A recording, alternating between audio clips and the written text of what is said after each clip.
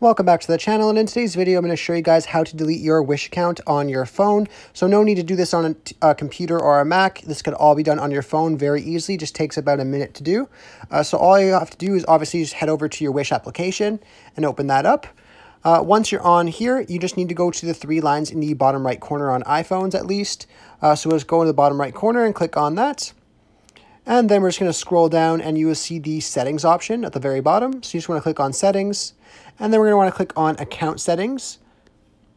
And then you see the option right here to deactivate your account. So you can go ahead and click that.